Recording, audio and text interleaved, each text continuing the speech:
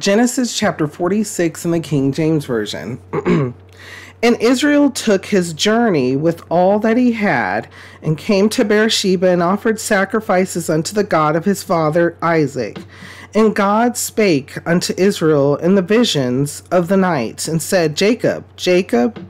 And he said, Here am I. And he said, I am God, the God of thy father. Fear not to go down into Egypt, for I will there make of thee a great nation. I will go down with thee into Egypt, and I will also surely bring thee up again, and Joseph shall put his hand upon thine eyes. And Jacob rose up from Beersheba, and the sons of Israel carried Jacob their father, and their little ones and their wives, in the wagons which Pharaoh had sent to carry him. And they took their cattle and their goods, which they had gotten in the land of Canaan, and came into Egypt, Jacob and all his seed with him, his sons and his sons' sons with him, his daughters and his sons' daughters, and all his seed brought he with him into Egypt.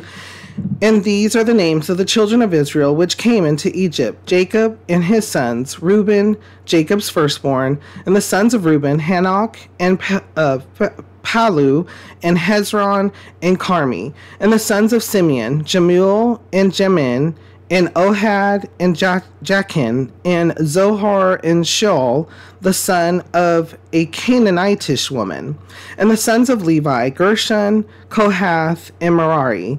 And the sons of Judah, and Onan, and Shelah, and Pharez, and Zerah. But and Onan died in the land of Canaan. And the sons of Perez were Hezron and Hamul. And the sons of Issachar, Tola, and Puvah, and Job, and Shimron. And the sons of Zebulun, Zered, and Elon, and Jehaleel. These be the sons of Leah, which she bare unto Jacob in Paddan Aram, with his daughter Dinah. All the souls of his sons and his daughters were 33.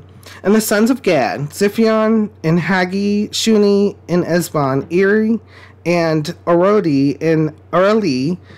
And the sons of Asher, Jimnah, Ishua, and Isua, and Beri, and Surah, their sister.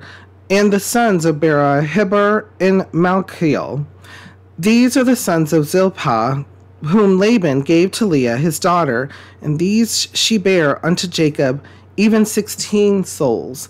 The sons of Rachel, Jacob's wife, Joseph and Benjamin. And unto Joseph in the land of Egypt were born Manasseh and Ephraim, which Asenath, the daughter of Potipharah, priest of On, bare unto him. And the sons of Benjamin were Bela and Bechar, and Ashbel, Gera, and Naaman, and Rosh, Muppim, and Hupim, and Ard. These are the sons of Rachel, which were born to Jacob. All the souls were 14. And the sons of Dan, Hashem, and the sons of Naphtali, Jaziel, and Guni, and Jezar, and Shillem. These are the sons of Bela, which Laban gave unto Rachel his daughter, and she bare these unto Jacob. All the souls were 7. And all the souls that came with Jacob into Egypt, which came out of his loins, besides Jacob's sons' wives, all the souls were 66. And the sons of Joseph, which were born him in Egypt, were 2 souls. All the souls of the house of Jacob, which came into Egypt, were 70. And he sent Judah before him unto Joseph to direct his face unto Goshen. And they came into the land of Goshen. And Joseph made ready his chariot, and went up to meet Israel his father to Goshen, and presented himself unto him. And he fell on his neck, and wept on his neck a good while. And Israel said unto Joseph, Now let me die, since I have seen thy face, because thou art yet alive. And Joseph said unto his brethren, and unto his father's house, I will go up and shew Pharaoh, and say unto him, My brethren and my father's house, which were in the land of Canaan, are come unto me. And the men are shepherds, for their trade hath been to feed cattle, and they have brought their flocks and their herds and all that they have. And it shall come to pass, when Pharaoh shall call you, and shall say, What is your occupation? That ye shall say, Thy servant's trade hath been about cattle from our youth even until now, both we and also our fathers, that ye may dwell in the land of Goshen, for every sheep shepherd is an abomination unto the Egyptians. Okay, so there was a lot here. A lot. Sermon upon sermon, but take a look at this. 46:2. And God spake unto Israel in the vision of the night, and said, Jacob, Jacob. And he said, Here am I. And he said, I am God, the God of thy father. Fear not to go down into Egypt, for I will there make of thee a great nation.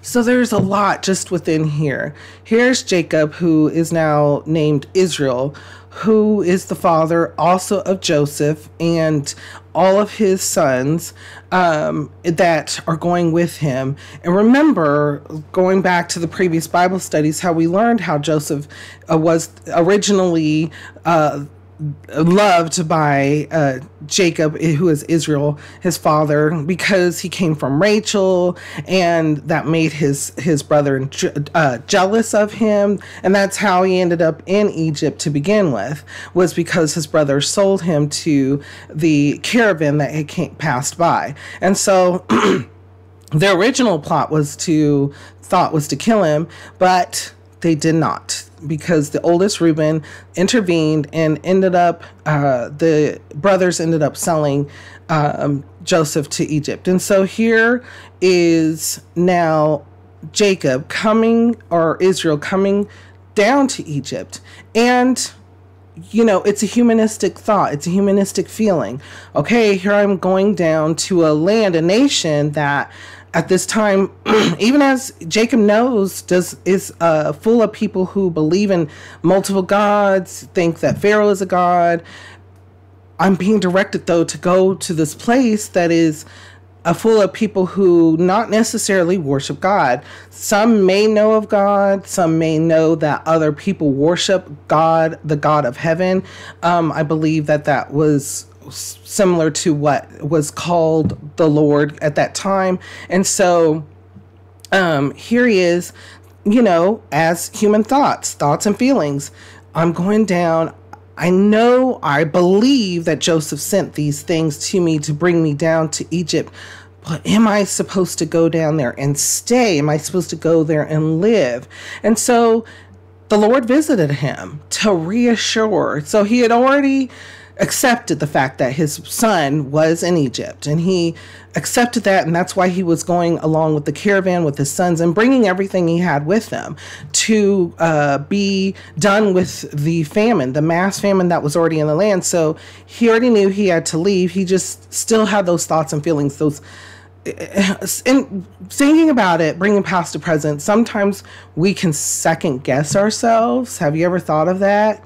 And so here is Jacob. I don't believe that he was second guessing. I just think that he was still in a little bit of fear and a little bit of, okay, I'm going to this place and there's still uncertainty. And so the Lord knew that.